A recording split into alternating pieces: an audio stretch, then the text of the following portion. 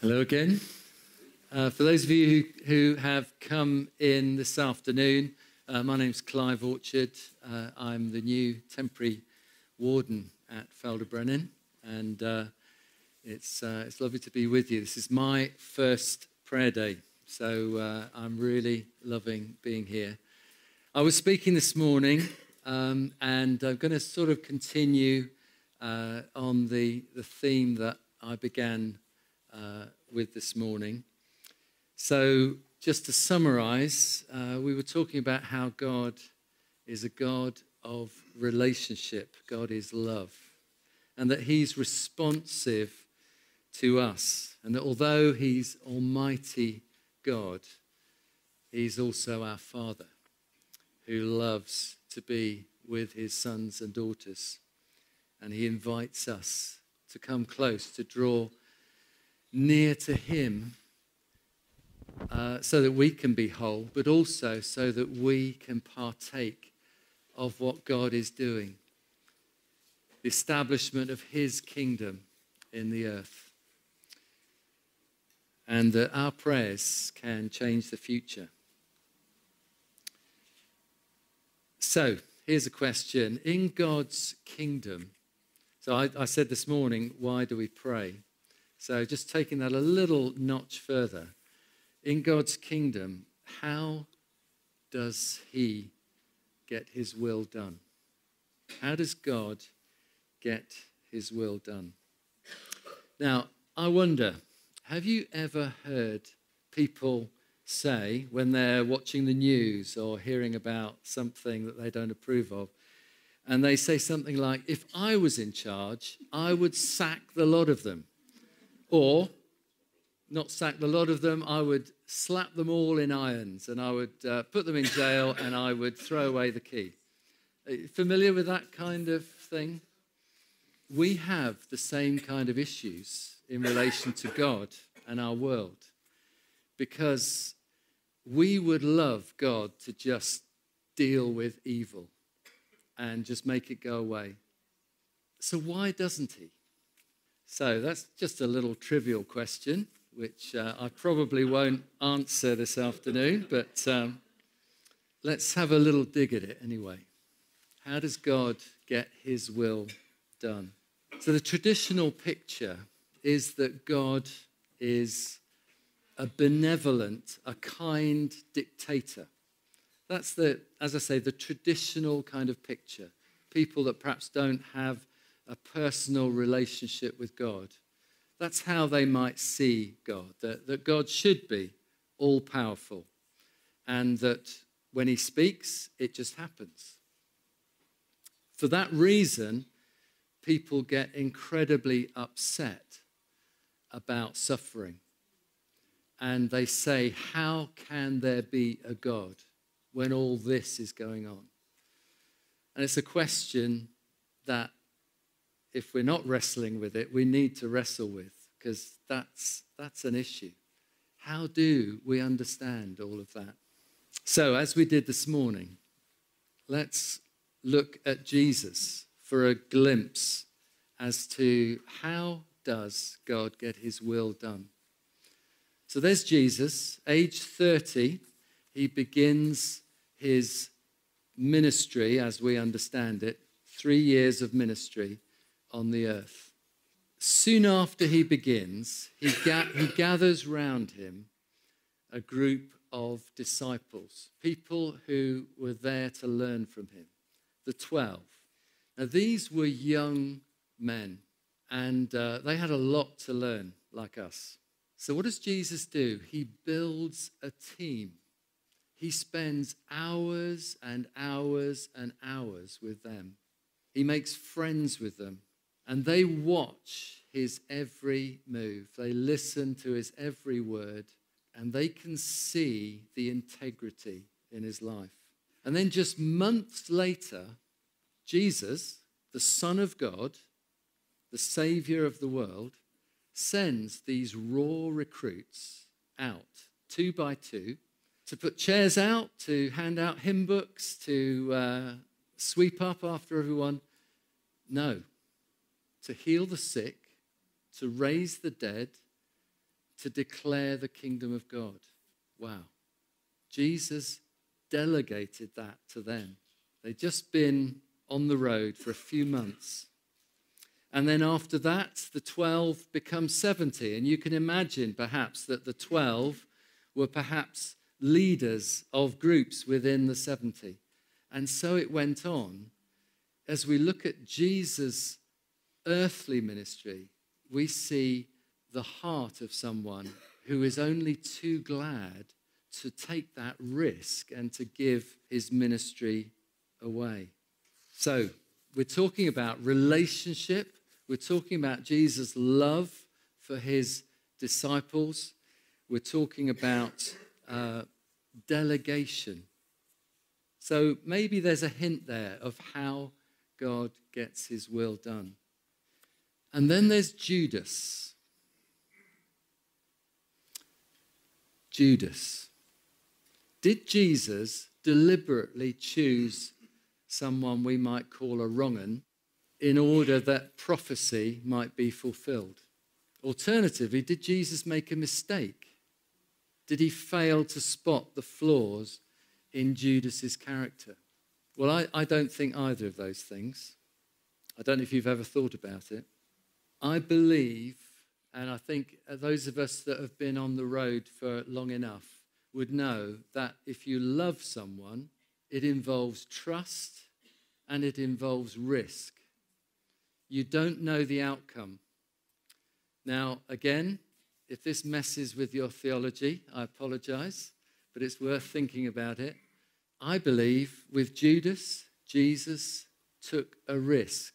He invested in Judas, and I don't think that it was inevitable that that particular person would betray the Son of God. And I think God takes the same risk with us. Now, I don't know if that means that God doesn't know the future. Ask somebody else that question.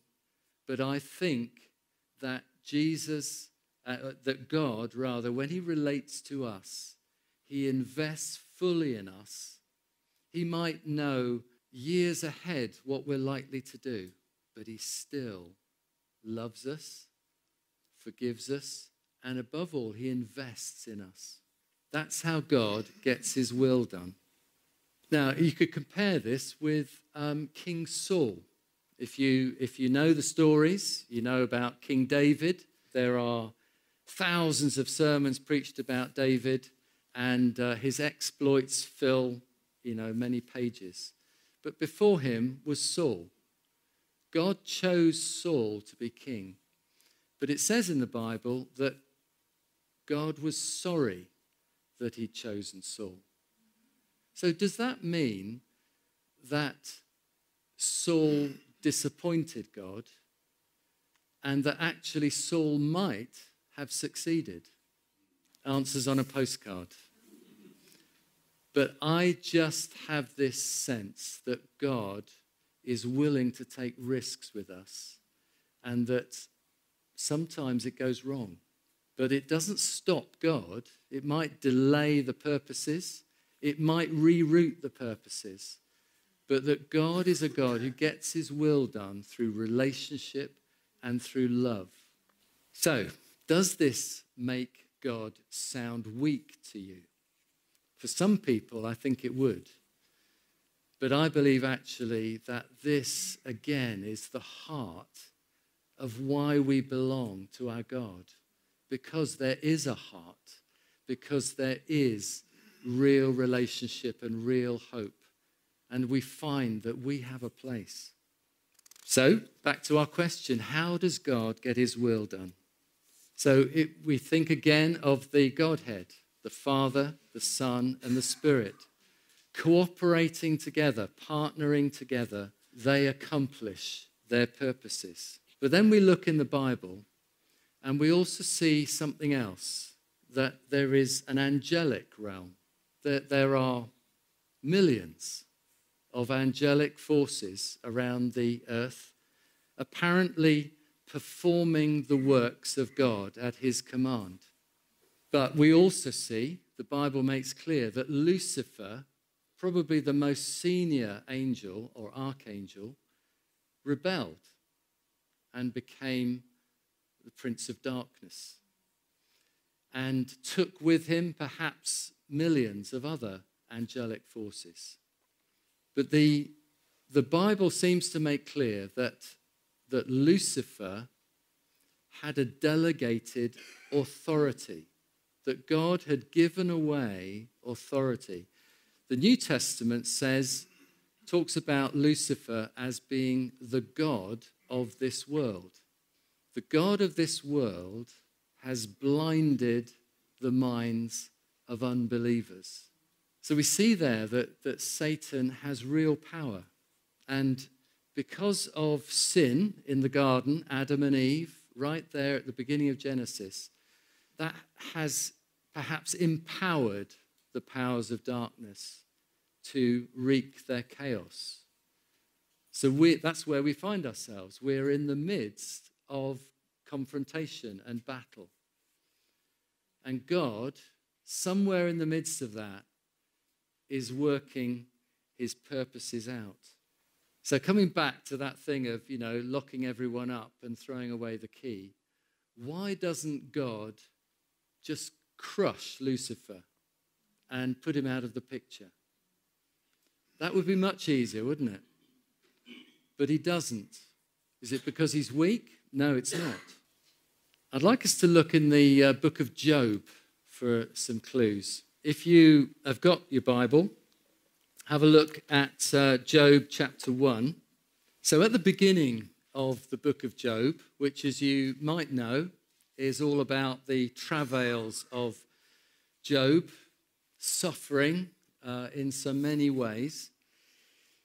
But at the beginning, Satan is allowed to use Job as a kind of test case. God gives Satan permission. And let's have a look at Job 1, verses 8 to 12. The Lord said to Satan, "Have you considered my servant Job? For there is no one like him on the earth, a blameless and upright man, fearing God and turning away from evil." Then Satan answered the Lord, "Does Job fear God for nothing? Have you not made a hedge around him and his house and all that he has on every side? You've blessed the work of his hands, and his possessions have increased in the land. But put forth your hand now and touch all that he has. He will surely curse you to your face." Then the Lord said to Satan, "Behold, all that he has," that's Job, "is in your power. Only do not put forth your hand on him." So the point Satan was making was, Job only loves you, God, because of all the things he's got. Take all his stuff away and he'll curse you. So what happens? Job goes through years of immense struggle and self-examination. His friends are pretty useless, and he has great difficulty.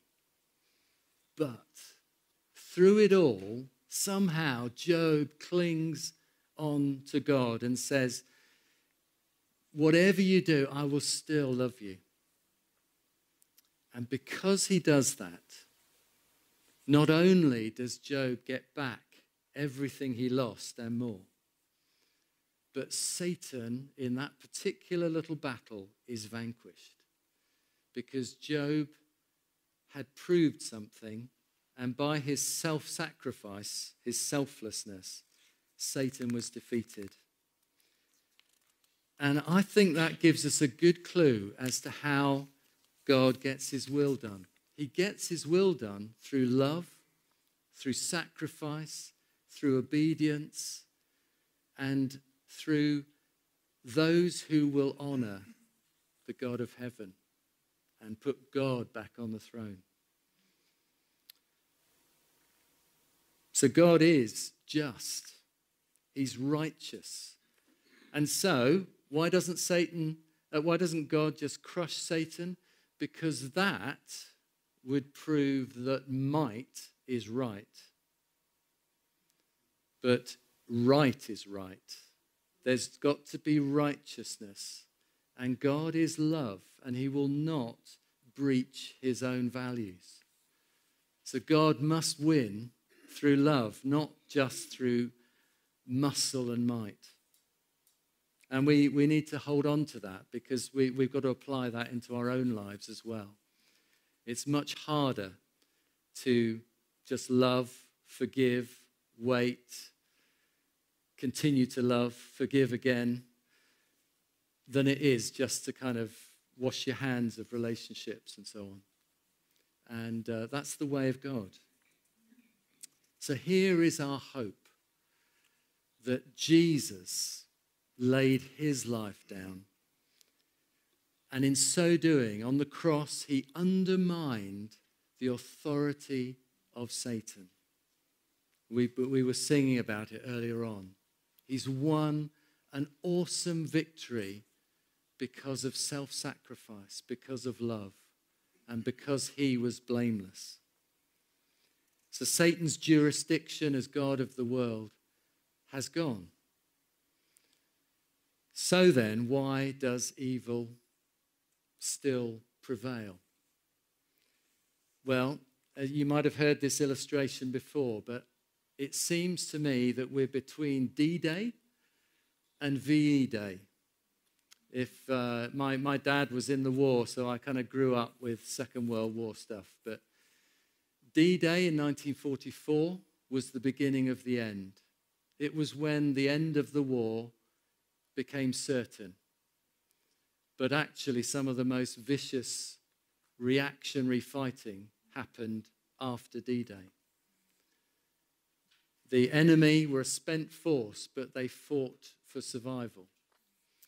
And that's where we are. We're between D-Day, the cross, and the final judgment, the end of all things.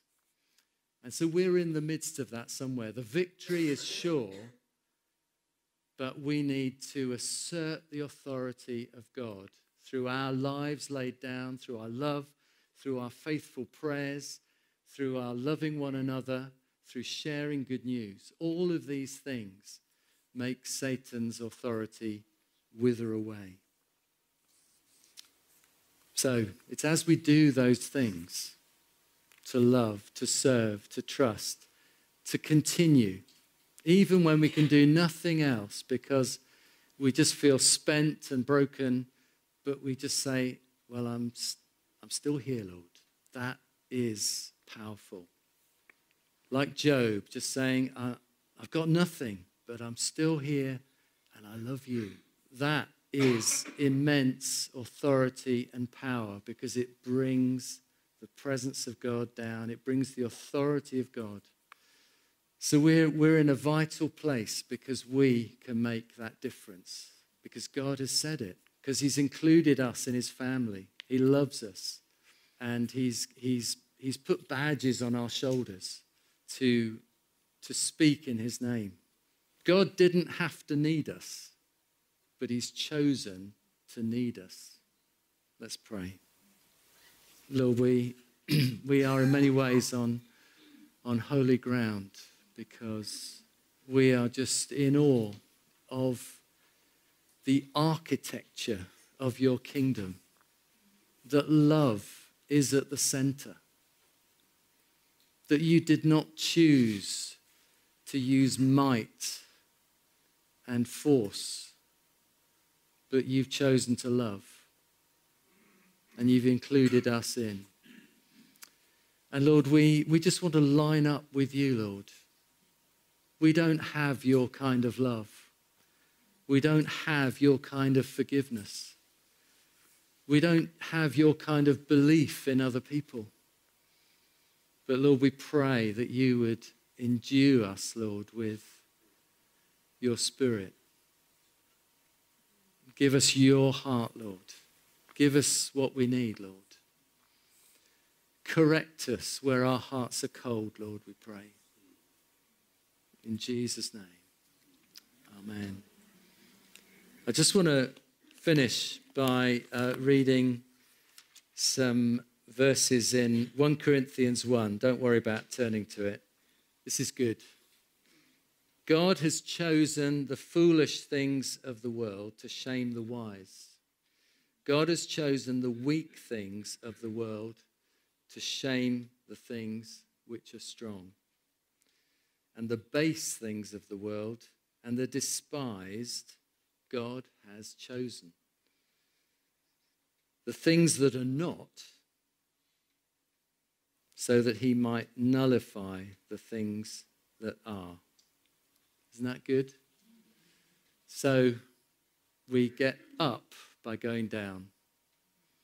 The first shall be last, the last shall be first. And it's, in a way, it's the little people that win the biggest battles. And we just want to have an opportunity now. In a few moments, people can gather at the back to pray for Ffald y Brenin. But just want to give an opportunity for any of you that want to come forward for prayer. I just sense that there are some people who are willing to step up and to be people who stand in the gap. Maybe people willing to go to the dark places to say, here I am. I'm going to be an agent of light. So if that's you and you just want to say, yeah, I'm up for that, then come forward and some of the team will come and pray for you. If you sense that you just want a fresh touch from God, you want a fresh sense of authority to pray, to stand, to live, to resist the enemy, come and have some prayer. And also, if you simply think, I'm broken, I'm not in a great place, I feel crushed, I need healing, I need restoration, then come up anyway, because God wants to really bring some healing. So Sam's going to play a song, and just as we stay in God's presence, anyone who wants prayer, come up. Some of the team who are willing to pray, you come up as well. And we will continue, and then Stuart will start to gather people to pray for Ffald y Brenin as well.